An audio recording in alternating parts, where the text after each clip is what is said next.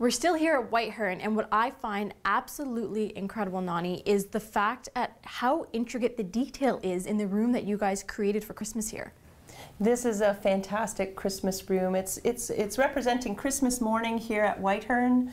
And all of these wonderful toys and artifacts you see belong to the McQuestens. These are the things that they received for Christmas time, and we have them set out so everyone can enjoy them. And I think Christmas morning really is the most exciting time of the year for any little kid, whether it's in the 1800s or today. Absolutely, absolutely. My favorite part, though, of Christmas is getting to opening my stocking.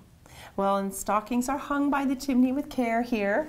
We have all sorts of wonderful goodies popping out of them because it is Christmas morning here. You can see a baseball.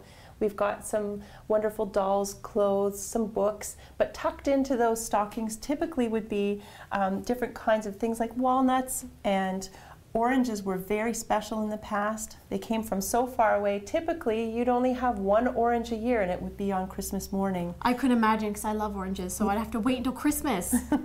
And I love this little tea set. Look at that, and there's cannons, and just there's so many really amazing toys. So many details in this house. We've got a wonderful fur muff for keeping your hands warm. As you mentioned, the tea set. Some snowshoes for little Calvin, who had a great time using snowshoes through his entire life, and he lived quite a long time. And of course, the showstopper of this room, though, is the Christmas tree.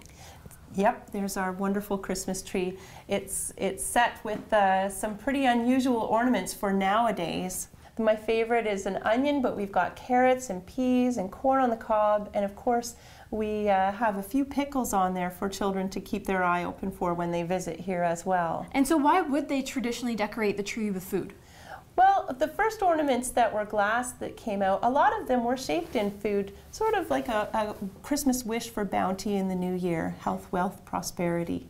And that's if they survive the tree not getting burnt down, because I've noticed there's candles and not electric lights, of course. Absolutely. Tons of candles and paper ornaments, which make it a little bit dangerous at Christmas time as well. A little excitement factor, really. Very exciting. You'd only have your tree lit for maybe 15 minutes because it was such a danger. And you'd always have a great bucket of water by your tree as well in case of emergencies. Yeah, I would definitely want to have a few buckets of water.